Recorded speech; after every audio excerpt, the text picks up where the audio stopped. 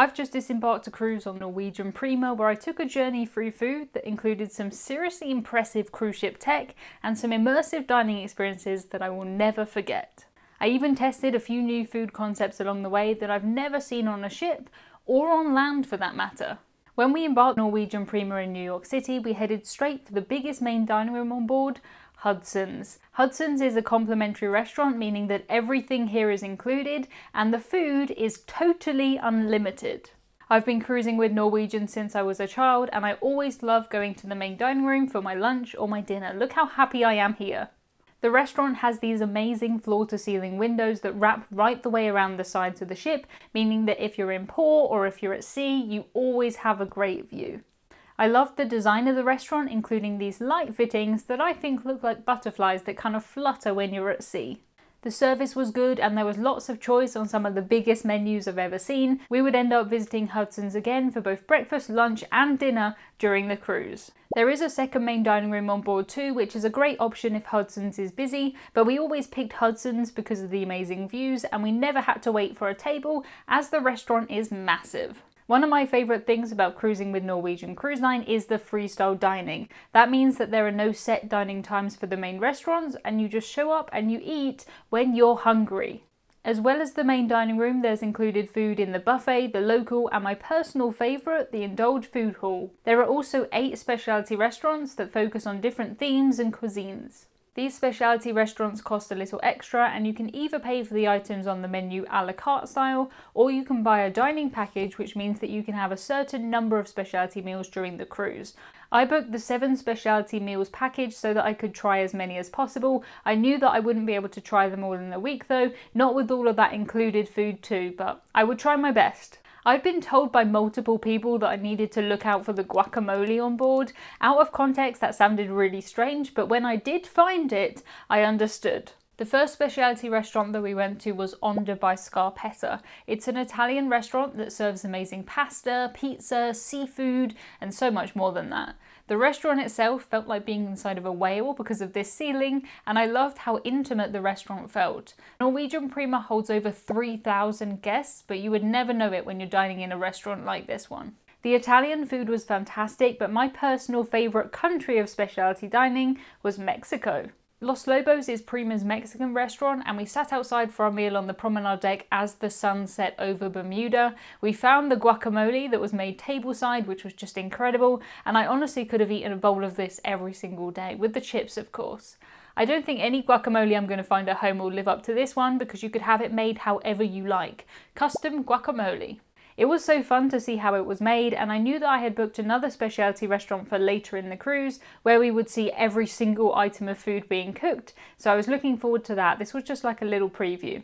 We ordered a mix of tacos, burritos and fajitas, all of which were fantastic, and I didn't think I had any room left after eating this, but when I saw churros on the menu, I knew that I had to try and fit it in. I am convinced that desserts go into a different stomach. You can be totally full and then see the desserts menu, and all of a sudden a little space opens up. Each portion of churros was a 6-high tower and came with chocolate dipping sauce.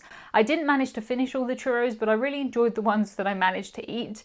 We also ate in Palomar, a Mediterranean restaurant which in the description says that seafood is the attraction.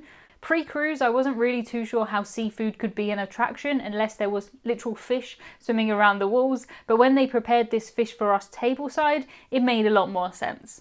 They had the most amazing roast potatoes here too, and you can actually see into the kitchen where the food is being made, which I always like. It's very interesting. Our meals were all paired with wines too, which for somebody like me who knows very little about wine was very, very helpful. As well as the specialty restaurants and the main dining room, there was also a buffet that was included in the cruise fare and open from early in the morning, earlier than I ever got up, until late at night.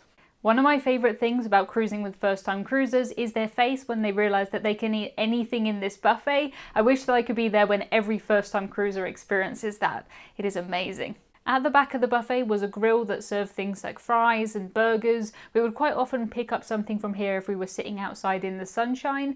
Our cruise went to Bermuda and we were very, very lucky with the weather.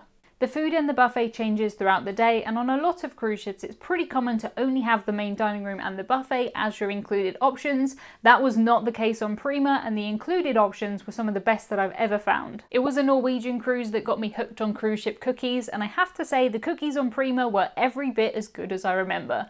I found them in the observation lounge, which had a small buffet in it, and I would often come here to grab my breakfast in the morning. I'm not much of a breakfast person, so being able to grab something and go suited me perfectly. I did go to Hudson's for breakfast too, and that was great. They had this huge menu, and I decided to go for some pancakes and fruit. This may sound like an odd thing to point out, but I was very impressed with the fruit on Prima. On a lot of cruises, you'll get melon, melon, and more melon, but on Prima we had strawberries, blueberries, kiwis, almost every fruit I can name. When I cruised with Norwegian as a child, you'd usually find me in the sports bar, which was called the Blue Lagoon back then. It served things like chicken wings and burgers, and for me as a teenager, it really was just a dream come true. I used to spend a lot of time in there playing the cha-cha slide on the jukebox and dancing around with my cousins. Looking back, that may have been kind of annoying, so if you were on a cruise with me when I was a child and I was playing cha-cha slide on repeat, I do apologise. On the Prima, the new version of this venue is called the Local Bar and Grill, and it's split into two sides with the restaurant on one side and the bar on the other. We would order things here like nachos and burgers, and it was always a great fast meal. Everything in the local is included, and you're always welcome to mix and match dishes if you want to. If you don't want a certain ingredient or you want to just get a taste of everything, that is totally fine. There's no limit on how much food you can order either, and the local is open until 3 AM, which is perfect if you've been out partying in the nightclub, which is also the theatre. That was very, very cool. Room service is available 24 hours a day at a charge, and we used it one afternoon to order a burger and a pizza. It was great to relax on our balcony in these very comfortable balcony chairs and just to eat while looking over Bermuda. It was beautiful. Next, we visited Cagney's Steakhouse, which is a classic on all Norwegian cruise ships. They of course serve a variety of steaks, but also seafood, and as a side, the onion rings are always my recommendation, that and the amazing 7-layer chocolate cake. I had this 7-layer chocolate cake on the Norwegian Sun last year, and I really hoped that they would still have it on Prima, and they did. During this cruise, I'd often walked by the restaurant Hudson, and I'd seen the chef singing and throwing and catching food. I couldn't really work out what was happening from the door, so I'm glad we managed to book a table there. Opposite Hudson is another restaurant called Namasushi and Sashimi. We didn't have a chance to try that one during our cruise just because there was so much choice, but I'd often see other guests here and their food always looked good. They do sake flights here too, which is where you taste teeny tiny glasses of sake. Hudson is particularly popular, so make sure you book as soon as possible. Our meal started with our chef preparing a massive pile of fried rice and then cooking the steak, the chicken, the tofu and the seafood. While the food was being cooked, we were given a salad, soup and edamame beans to eat. I'm so glad they gave us snacks because the smell of the food cooking made me very, very hungry. I knew that I had to go to this dinner feeling hungry because I'd heard that the portion sizes were big, but I was not prepared enough and I did not manage to finish my main. Everything I did manage though was very, very tasty. Our chef was so funny and got everybody involved in the meal by singing funny songs and cracking jokes. It felt more like a show than a meal, but the bonus was you got given a plate of food at the end of the show. I loved looking around the restaurant and seeing how much fun everybody else was having. The atmosphere in the restaurant was great and it really kind of brought us together as a group. On the other side of the restaurant was a big family group, all with custom t-shirts on. A lot of cruise lines do have strict dress codes, but Norwegian don't, and I love that. If you want to meet a new friend on a Norwegian cruise, this restaurant would definitely be a good option because it certainly is an icebreaker. By far, my favourite place to eat on board the ship was the Indulge food hall. This is a totally new concept that I've never seen on a cruise ship before, and I found myself coming back here lots of times during the cruise. To me, Indulge felt like being in a big market hall, the type where you never really know what's going to be around the corner. The space is split up into different sections, and every section has its own theme with unique decor that matches the food themes. When you sit down, you order the food that you'd like on the iPad that's on every single table, and the food is made freshly and brought over from its section to you. It usually only took a couple of minutes for the food to arrive, and at one point it arrived in less than 30 seconds, which I'm still amazed and a little bit confused about. I suppose it's because it's all designed to be fast food, so each section is constantly making food and just sending it out when it's ready.